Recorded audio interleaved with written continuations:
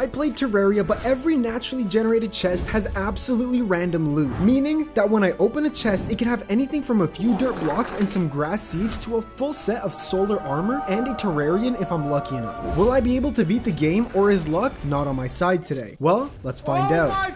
As always, I started the playthrough by chopping down some trees and heading to the right side of the world in hopes of finding some chests. I ended up taking fall damage and I died. But that's alright because we got back up on our feet and headed to the left side of the world. I thought it'd be a good idea to explore the sand biome, as that usually has a lot of chests, but as you can see, I got absolutely obliterated. I was getting pretty frustrated because I couldn't find any chests, so I said, hey, why not dig down? Let's make a elevator. That's going to be a really easy, surefire way to get chests. Once again, we died, but I wasn't going to give up this easily. We made our way back down again and I actually found a golden chest. This was our very first chest, so let's open it and see what we have. This didn't provide us with too many items, but look, we got a decent hook and a wooden sword. Since we were already underground, I saw this as my opportunity to make our way further into the cave, and we actually stumbled upon another chest. I opened this chest and it actually ended up containing some pretty decent gear. We got a Gungnir and a heat ray. I continued to mine out the elevator in search of more chests. Along the way, I picked up some life crystals to increase our health and stumbled upon another chest. Once again, this wasn't anything special, just more vanity items and building materials. I continued to dig down and I found another chest near the underworld, which gave us a mana sword and orichalcum headgear. After all that, I made my way further to the underworld, fell into lava, and unexpectedly died fairly quickly. I made my way down in the corruption biome and actually found a golden chest that contained over 200 Eye of Cthulhu treasure bags. I spammed the treasure bags until I got a good modifier on the Shield of Cthulhu and proceeded to throw the rest out into the garbage. So far, we haven't been too lucky with the loot, but remember, we still have lots of time. We haven't even defeated our first boss. I essentially spent the next few days within the mines, farming for life crystals, as we needed to get our health up if we wanted to do any damage against the hard mode bosses. While exploring the right side of the world, I actually got really lucky as there were a few chests situated in very close proximity to one another. It gave me pretty decent weapons such as the Nimbus Rod, it gave me a Spectre pickaxe, the Breaker Blade, and the Razor Blade Typhoon. I decided to move on to fighting Skeletron as we were definitely strong enough and I really don't want to wait until next night to fight him. After Skeletron was defeated, I made my way into the dungeon, as remember, every chest has random loot. And what areas in a Terraria world have the most chests? That's right, Skeletron's dungeon. I only got a couple of keys before I teleported back home, but from these couple of keys we got some pretty neat accessories like the jellyfish diving gear and a better hook. I teleported back home and remembered that the Sky Islands actually had chests as well. After opening one of the Sky Island chests, I found a beetle helmet, some decent yo-yos, buff items, and some pretty cool looking vanity. I decided to keep on making my way to the right in search of another Sky Island, and that's exactly what we found. The next Sky Island chest had absolutely garbage loot. Look at this, it had a greater healing potion, and that's about it. After this, my gravitation potion ran out, but I was already on the right side of the world, so I decided, hey, why not check out the ocean chests? Well, that's exactly what I did.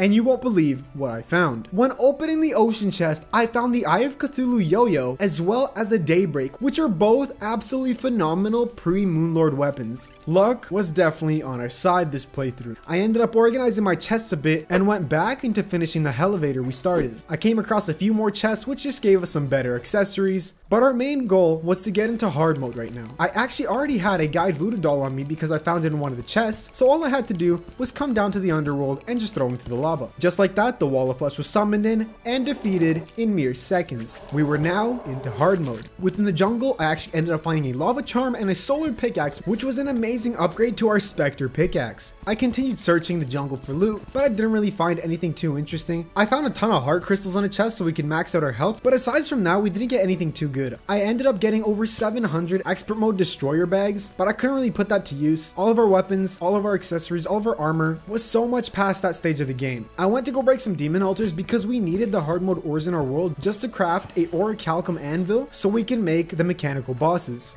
I ended up farming out some orichalcum, made the anvil, and we were now on our way to grinding out the mechanical bosses. We went to the dungeon to acquire more bones for Skeletron Prime. I came back to the surface, crafted the mechanical skull, and finished off Skeletron Prime as fast as I could before it turned daytime. After Skeletron Prime, the next two bosses we had left on our list was the Destroyer and the Twins. Now see, I had more souls of night and light than I knew what to do with, but our main struggle was actually getting the lenses and the rotten chunks to craft the Destroyer and the Twins. Once I farmed out enough rotten chunks, I crafted the mechanical worm. I actually went to the left side of the world to search the ocean chest over there, and I stumbled upon the Terrarian. This time it wasn't a joke. I actually got the real weapon. I didn't get no April Fool's joke. Along with this, we got over 100 Moonlord Expert Mode bags, which gives us essentially all the loot we ever need to finish the rest of the game. Now, all we have to do is just grind out boss summons. I opened up a bunch of the Moonlord bags, got myself a Meowmer with the best modifier, and waited for it to turn to nighttime. Once it was nighttime, I summoned in the Destroyer and spammed the Star Wrath on it, which took him out extremely quickly. While it was still nighttime, I thought this is my opportunity to farm out Demon Eyes, just so we can get enough lenses and craft the twins. Once I acquired enough lenses, I went back to spawn, crafted the mechanical eye, and took out the twins using the Terrarian. With all 3 mechanical bosses being defeated, we can now head over to the jungle and try to find Plantera's bulb. Now, while searching for Plantera's bulb, I actually stumbled upon the jungle temple, and since I already had the key to it because I found it in a chest earlier, I decided that we should just explore the temple first. Now, usually in the temple chests, you will find the lizard power cell, which you can use to summon in golem. But since every single chest is random, I could not come across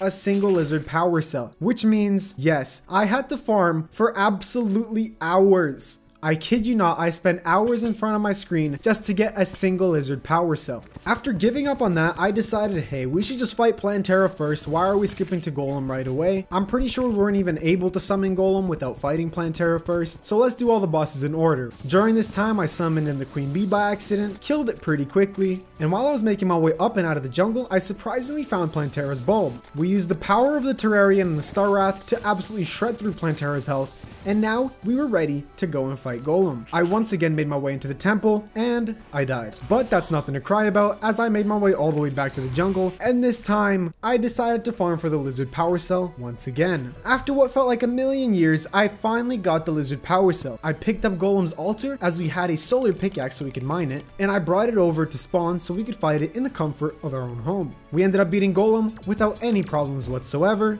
and our next logical thing to do was go fight the lunatic cultist. We're definitely powerful enough, and it's not like we have anything better to do anyways. We defeated the lunatic cultist quite quickly, and now came time for my favorite part, the pillars, of course. Now see, I have a love-hate relationship with the pillars. They love killing me, and I hate doing them. I kept dying over and over and over again. The solar pillar was absolutely tragic. I can't explain in how much pain I was, but we got through all of them, and I thought I was ready to fight the Moonlord. Oh, little did Boyo know he was gonna have an absolutely awful time. I ended up building a few houses before the Moonlord spawned, so I can get the nurse to move in, of course, because we need to cheese the Moonlord, because I'm way too bad to do it the traditional way. Little did I know how much I was gonna suffer during this playthrough. We got Moonlord pretty low. We took out one hand, we took out the other hand, and I got absolutely decimated by his eyeball minion things. Okay, those hands that I took out absolutely shredded through my health. I had no chance. I tried to make my way into the house to heal with the nurse, and they kept on spamming me. I died once, but that's alright. I decided this time I'm gonna get a full set of solar armor by doing the pillars again, and because we had a ton of luminite from the Moonlord Expert Mode bags, and try out Moonlord one more time. This time I planned it out much smarter. I ended up using a portal gun to teleport between me and the nurse, so if I needed to heal, all I had to do was hop into the portal, and that was it. Somehow, being the idiot I am, this didn't work out whatsoever. I tried to teleport to the nurse, and as I teleported to her, she was blocked by the merchant.